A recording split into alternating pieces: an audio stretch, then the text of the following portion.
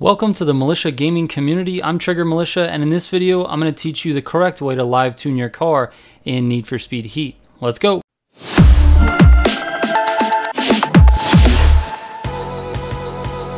First of all, thank you for joining me. I like to thank everyone for being here in the beginning of the video because I feel like YouTubers spend a lot of time asking for things and not enough time thanking the viewers. So anyways, thank you just for simply clicking on the video. If you have any questions about this video or any video, you can send me a DM on Instagram. I check every single DM, every single message, and all of the comments on my YouTube videos. So don't be afraid to comment and send me messages on Instagram. I may not get back to you right away, but I do read them and I will give you a thoughtful answer when I can. I've been asked this a few times, so I thought it couldn't hurt to make a quick video on it. What is live tuning and how do you use it? Well, let's get into it.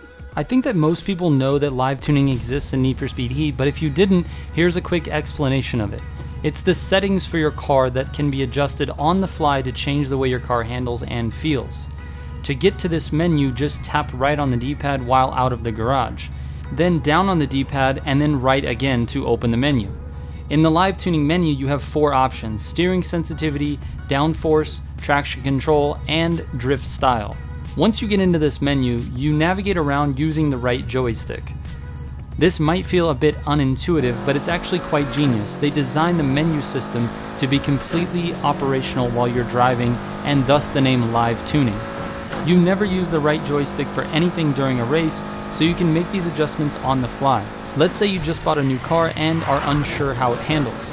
Then you start racing it and find out it doesn't handle quite like you want. You can adjust it during the race and possibly better your results. Although I think it will take some practice, this tends to mess up my concentration when I'm racing, but it can be done. Alright, so now let's talk about how to make adjustments depending on how the car is handling. First, understand that this menu is all about preference. What works for me might not work for you. You will likely need to make changes and test the settings before settling on the final setup for each car. To demonstrate this, I'm going to use the 2006 WRX because I haven't raced this car yet. I just built it up and need to live tune it for track racing, so let's do some testing.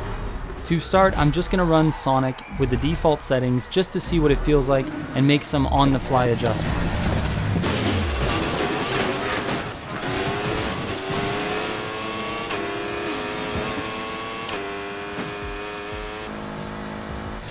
So through this first turn, it didn't slide out quite as easily as I expected it to. So on the fly here, I'm going to go ahead and change the downforce. I'll decrease it a little bit. I won't minimize it all the way, but I will decrease it quite a bit and then see how it goes through the next few turns.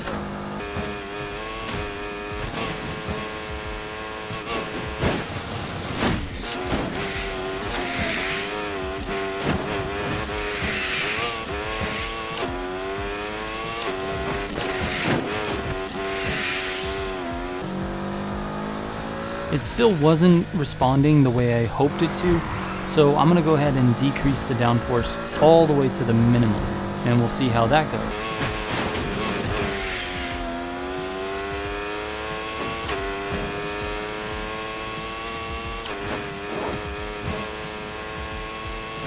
On this upcoming turn, I like to take the bricks that are close to the building instead of following the road around the U-turn.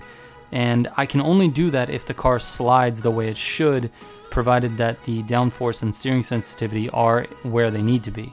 So let's go ahead and play the video and see how it turns out.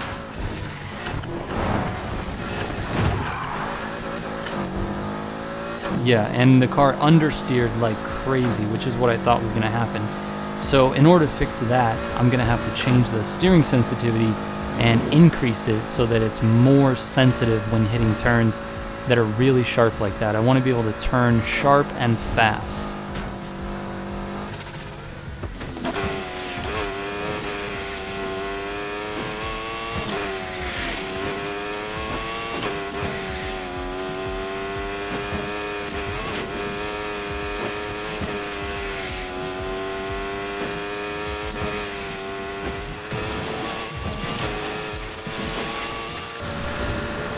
I wanted to leave the settings the way they were, but on this next turn I understeered again which tells me I really need to be able to increase that steering sensitivity. It wasn't responsive enough early enough in the turn. I also could have hit the gas to initiate a slide, but chose not to see how it was going to steer.